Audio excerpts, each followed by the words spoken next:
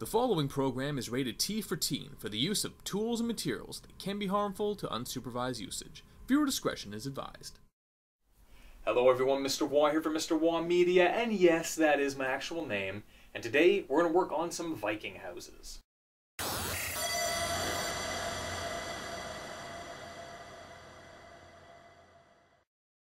Welcome back to the show, everyone, and as I said, today we're going to do some Viking buildings. This one is super easy to do, super affordable, and it takes barely any time at all. And we're going to have to work with a brand new material, or at least new to me, some faux fur strips, and I think it's going to change how you do terrain going forward. I really do. I think you guys are going to like this one, so let's jump right in. Now the very first thing that we're going to need for this build is of course the base. For this one it's going to clock in at roughly 7 inches by 6 inches, but as with most of my builds you can use whatever measurements you want depending on how large the project is going to be. Once I'm satisfied with this, I'm going to take my trusty pair of scissors here and just roughly cut out the corners. Doesn't have to be absolutely perfect, but something generically looking like this. Once I'm satisfied, I'm going to take my blade here and I'm going to slice it at an angle just to round it out a little bit. Make sure the blade is nice and sharp, that way it doesn't catch on anything. And yeah, we'll just keep going around the corners here. Go nice and slow, don't want any mishaps here. And eventually you're going to get a base that looks like this. Next step, we're going to work on the front and the back pieces of the structure. For this one, we'll use more of our little foam here, but you can use cardboard if you need to. Doesn't really matter at this point. These pieces are going to be about 3.5 by 3. As always, though, use whatever measurements you want. I mean, who am I to tell you what to do, right? I'm not your parent, right? Oh, God, I'm not your parent, am I? Oh, God, I hope not. I mean, look at you. Jeez. You haven't even liked, shared, and subscribed yet. I mean, I raised you better than this. Jeez. Alright, what we're doing at the top here is I'm marking at the halfway point, and I'm running a line from the corner to the very middle so that we get a triangle like this. I'll of course do the same for the back piece. We'll go from there. Once I'm satisfied, we're going to go in here with some coffee stir sticks, and I'm going to carefully mark them like this, and we're just going to keep going up. You can, of course, do these like I'm doing here. They're all intact. They're one long piece of lumber, basically. You can split it up if you want to. You can make it more jagged. I'm keeping mine relatively clean just so you have a pretty good template to go off of. But as always, do what you want. I mean, if you are my kids, I mean, you don't even listen to me anyways, so, you know, have at her. Do whatever you want, I guess. Just be home at a decent time. Brush your teeth. Stay in school, I guess? But enough about you snowflakes. Let's go back to talking about someone important. Me! Look at me go here. Alright, I'm taking my blade here, nice and sharp, and chopping off any of the wooden pieces that are going slightly over the edge. With that, our front panel is done. Obviously, I'll make a duplicate for the back, and we'll go from there. Next, we're going to work on the roof. For this one, it's going to be about 3.5 by 3.5.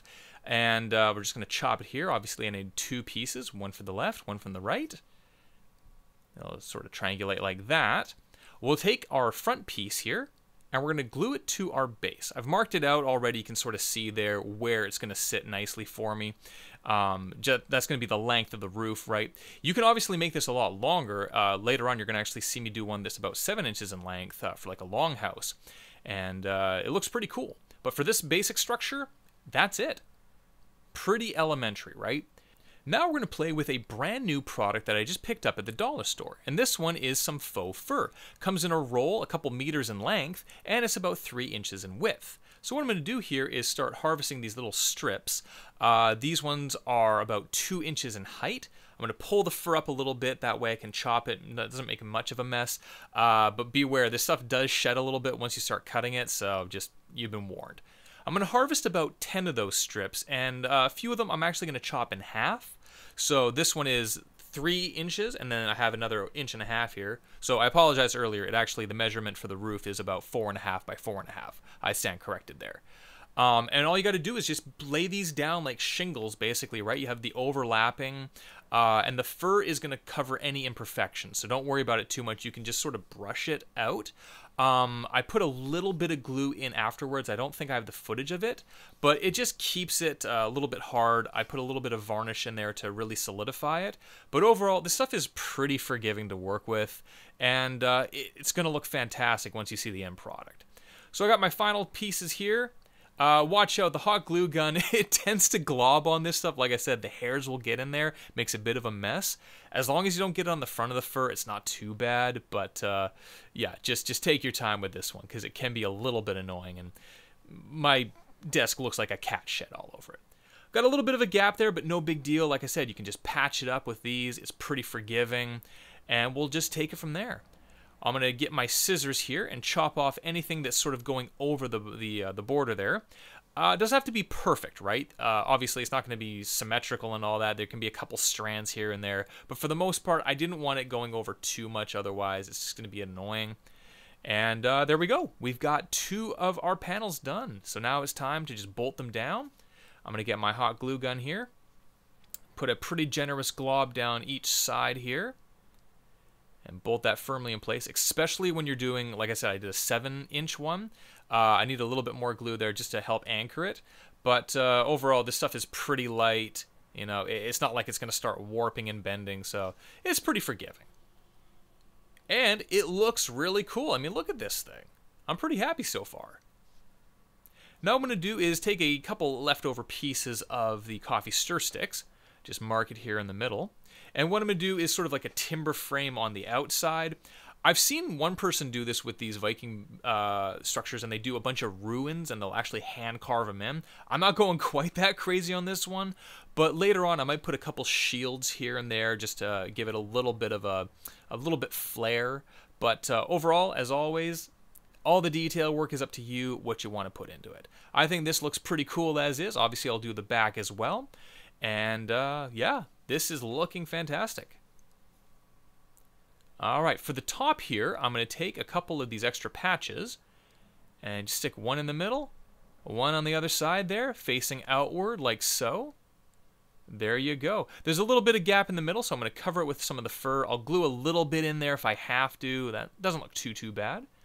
Goes a little over from what I would like, so I'm just going to chop it up here like a like I'm in a salon here. Just chop it.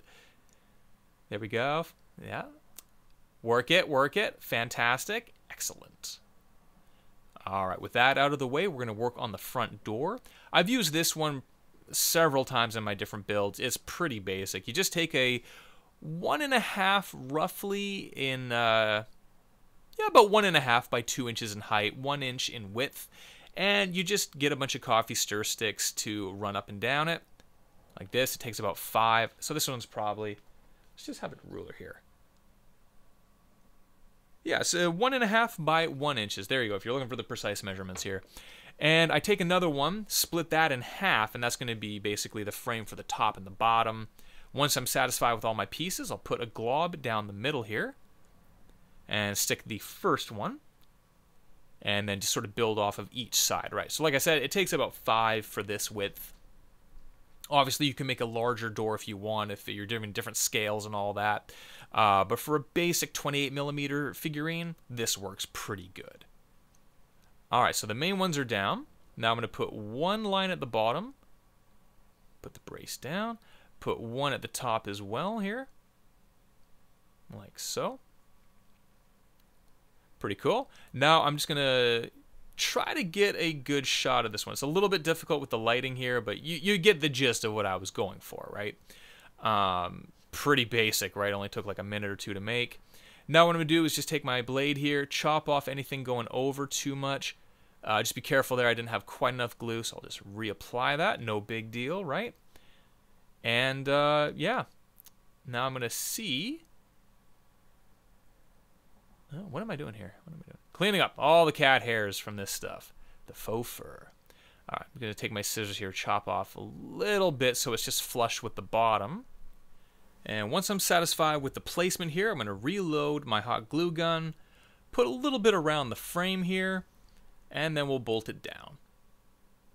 And that is the final piece of the structure. I might do some decorative stuff later on, like I said, maybe a shield here and there, but for the generic structure, we're solid. Now I'm going to take some clear Elmer's glue here and spread it all around the base, making sure not to get it on any of the wooden surfaces, and especially don't get it in the fur. If you do, it's not the end of the world, but you know, just try to be safe with it. Now, obviously, you can use white glue for this as well. I just prefer the Elmer's clear. I find I can use it for some special effects, and it has a little bit more adhesiveness to, I find. But again, dealer's choice, right? Whatever you have on hand, white glue works just as well for the most part. So I'm going to just keep going here, cover this entire thing. This is a mixture of sand and dirt, so it's a pretty fine one. I'll give it a little bit of time to dry, do the whole base, and then I'm going to come back in, and I'm going to use a little bit more gritty stuff. This has got little pebbles in it, a little bit more larger pieces of sand, that kind of stuff. I'm not going to cover the entire thing, right? I want some layers to this. I want to give it a little bit of texture. Because we're going to have the original sand and dirt, we'll have these larger gravel pieces, and then later on we'll of course have a little bit of flock on there to give it a lot more depth. So I'll knock off all the leftovers, but this is what the final base is going to look like, and we'll go from there. Now, the very first thing I did for the painting is cover the entire thing with black primer. Gave it plenty of time to dry before going in now with some generic brown. I'm going to dry brush this over all the surfaces. Make sure you gave plenty of time for the glue to dry with the basing, right? Nothing worse than having the sand and rocks all go flying off everywhere. And pretty generous with the base. On the wooden pieces, it's a pretty generous dry brushing as well. Pardon me. When you're doing the wooden elements, make sure you don't go with the grain, go side to side, and that gives it a little bit more textures. You can check out some other videos where I've gone into a lot more depth, sort of the sciences behind that. But yeah, just do you. Cover everything, and including the fur. You'll notice I actually have some black in there as well. This just gives it a nice aged look, and so I'm going to use a little bit of brown in there as well. Really just grimes the whole thing up. Makes this look like it's been out in the elements, and I'm really satisfied with this. I'm glad I found this product, because I think I'm going to be using it in a few projects going forward. So once I'm done that, one basic layer of brown over everything, give that plenty of time to dry. We'll move on to the next step. From here, I'm using 2 parts brown and 1 part white for a much lighter color, and this is going to get dry brushed over most of the surfaces very lightly. As you can see here, it's making these elements already really pop out. Now, I tend to use a little bit more yellow in the mix as well to give it a warmer look when I'm doing wood or grounds, but because I'm doing Vikings in a much harsher climate, I decided to go with this more cold look, and I think I'm really pulling off that effect. And that's what the second layer is going to look like.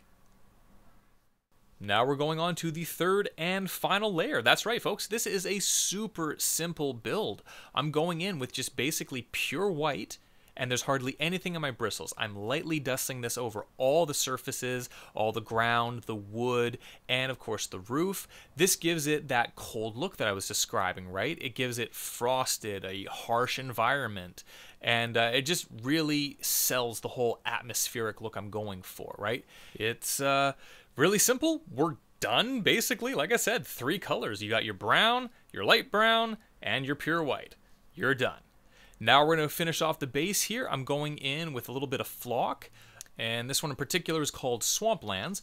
It's a little bit warmer of a color, but that's going to give this whole thing a little bit of contrast, right? At this point, the only color that we have is the natural color that the faux fur provided. Everything else is that harsh winter kind of look. So this is going to give a little bit of contrast to the overall look.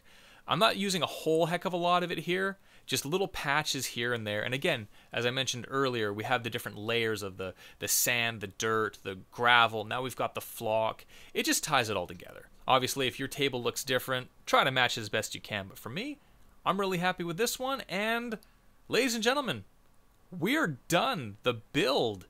And there you have it, the Viking structure. This was super simple, it's easy to build, and it was really fun to work with the new material. I hadn't done the faux fur before, and I gotta say, I'm really satisfied with how this turned out.